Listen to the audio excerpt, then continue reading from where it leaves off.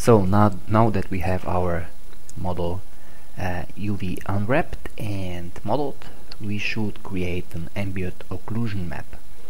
I'm going to be using xNormal for that. So switching to xNormal, click on high definition. If you have anything already in here, you can right click on it and remove from mesh from the list, add mesh, and then just find where your OBJ is, and then click on low definition mesh.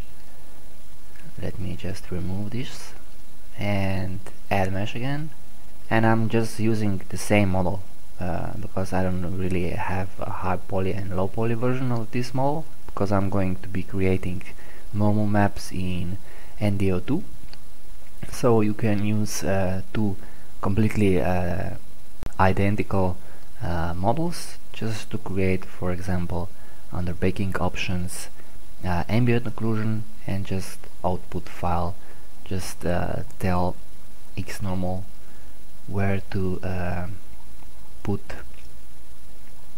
the ambient occlusion, and it's probably gonna give a suffix, but I'm not really sure. So I'm going to name it like this, and then just make sure you select the size that you want. I'm going to use 2048 and anti-aliasing 2, and then just generate map.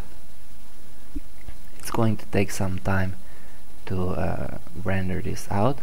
So here is the ambient occlusion map that was created with xNormal.